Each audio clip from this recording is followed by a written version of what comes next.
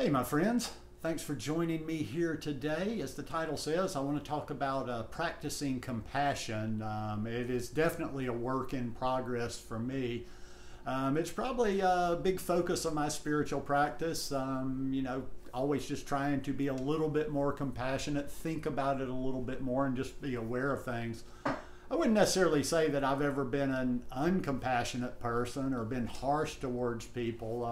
I think the biggest thing, part of my work is I've always kind of had a special, I've had something for the underdog. I always feel for somebody that is a little bit downtrodden, but that's not the whole story there. And the hard part is having compassion for people we don't know or in situations that aren't personal to us. And the absolute hardest is having compassion for people that are very hard to have compassion for. And it's a work in progress, and some of it I'm not going to get in this lifetime. I'll need 2 or 3 more lifetimes, because there are certain people that I do have a hard line on, but I'm just trying to make those less and less. People that hurt children, I don't have any forgiveness or compassion for. I could be wrong, but But anyhow, I was reading a little bit this morning, as I like to do sometimes, and I had a good blog post that I read somewhere, and I just thought I'd share it with you. Now, I'm not going to read the whole thing in its entirety, so I'll put a link to it below. Okay, sorry about that. It took even longer than I figured it would to open up. But anyhow, the title of the article is A Guide to Cultivating Compassion in Your Life with 7 Practices. And it's by a gentleman named Leo Babauta, B-A-B-A-U-T-A. Like I say, there'll be a link down below. And there's a quote to start it off: if you want others to be happy, practice compassion. If you want to be happy, practice compassion. I believe compassion to be one of the few things we can practice that will bring immediate and long-term happiness to our lives. I'm not talking about the short-term gratification of pleasures like sex, drugs, or gambling. No, I'm not knocking them, but something that will bring true and lasting happiness, the kind that sticks. The key to developing compassion in your life is to make it a daily practice. Meditate upon it in the morning. You can do it while checking email. Think about it when you interact with others, and reflect on it at night. In this way, it becomes a part of your life. Or as the Dalai Lama said, "This is my simple religion. There is no need for temples, no need for complicated philosophy. Our brain, our heart is our temple. The philosophy is kindness." And let's use the Wikipedia definition of compassion. Compassion is an emotion that is a sense of shared suffering, most often combined with a desire to alleviate or reduce the suffering of another, to show special kindness to those who suffer. Compassion essentially arises through empathy and is often characterized through actions, wherein a person acting with compassion will seek to aid those they feel compassionate for. Compassionate acts are generally considered those which take into account the suffering of others and attempt to alleviate that suffering as if it were one's own. In this sense, the various forms of the Golden Rule are clearly based on the concept of compassion. Compassion differs from other forms of helpful or humane behavior in that its focus is primarily on the alleviation of suffering. Benefits. Why develop compassion in your life? Well, there are scientific studies that suggest there are physical benefits to practicing compassion. People who practice it produce 100% more DHEA, which is a hormone that counteracts the aging process, and 23% less cortisol, the stress hormone. But there are other benefits as well, and these are emotional and spiritual. The main benefit is that it helps you to be more happy and brings others around you to be more happy. If we agree that it is a common aim of each of us to strive to be happy, then compassion is one of the main tools for achieving that happiness. It is therefore of utmost importance that we cultivate compassion in our lives and practice compassion every day. And how do we do that? And he shares 7 compassion practices, and this is where I'll kind of just summarize and let you read them in full. Morning ritual.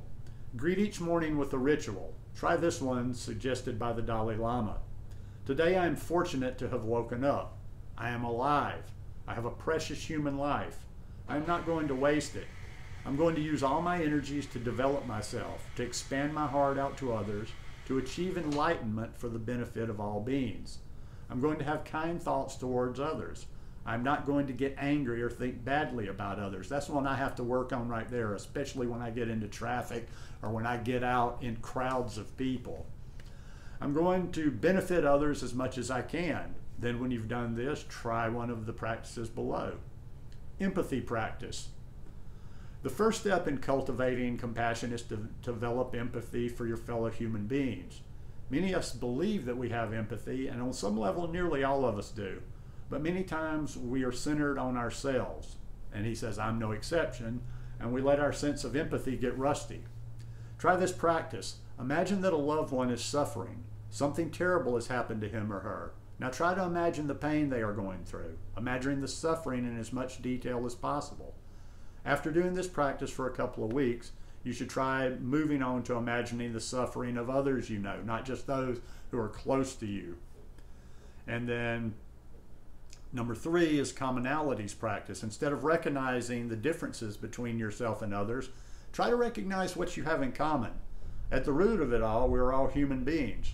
We need food and shelter and love. We crave attention and recognition and affection, and above all, happiness. Reflect on these commonalities you have with every other human being and ignore the differences. Relief of suffering practice. Once you can empathize with another person and understand his humanity and suffering, the next step is to want that person to be free from suffering. This is the heart of compassion, actually the definition of it. Try this exercise. Imagine the suffering of a human being you've met recently. Now imagine that you were the one going through that suffering. Reflect on how much you would like that suffering to end. Reflect on how happy you would be if another human being desired your suffering to come to an end and acted upon it.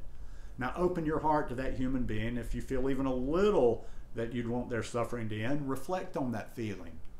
That's the feeling you want to develop. With constant practice, that feeling can be grown and nurtured. Act of kindness practice, number 5. Now that you've gotten good at the 4th practice, take the exercise a step further. Imagine again the suffering of someone you know or met recently. Imagine again that you were that person and you're going through that suffering.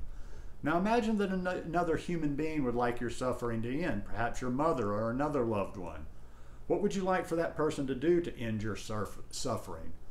Now reverse roles. You are the person who desires for the other person's suffering to end.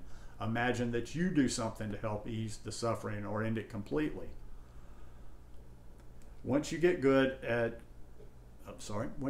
this stage, practice doing something small each day to help end the suffering of others, even in a tiny way. Even a smile or a kind word or doing an errand or chore, or just talking about a problem with another person.